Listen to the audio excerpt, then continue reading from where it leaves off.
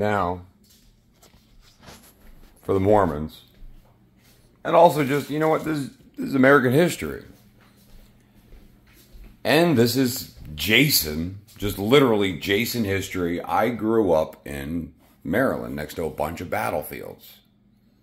I saw pictures of soldiers constantly, all about from Civil War all the way up. I love this hat. This is the way I wore my field hat until I got yelled at. And then I would go, is this better? And then whoever was yelling at me would go, what? No, wear it correctly. Okay, hold on.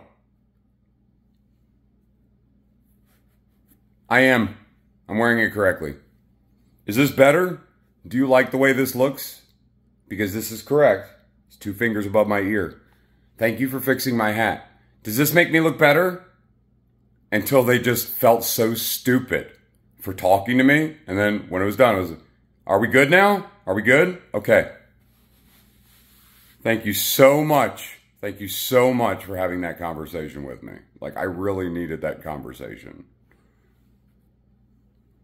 Yeah, we're still good. You could fuck off now. I really appreciate that. But yeah, I knew I was right.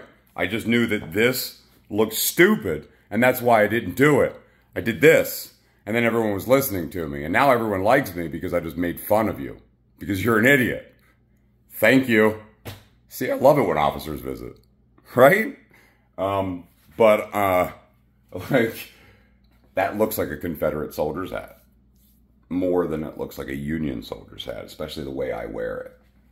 And an ironic thing would be, like, if you were a member of the North and you sounded like me and you won't blend in with somebody down in Louisiana, but you were also part of the insurgency of the Union, meaning you were trying to keep the United States together, you might do weird things like just wear a Confederate soldier's uniform and stand around people and show them how to fight back.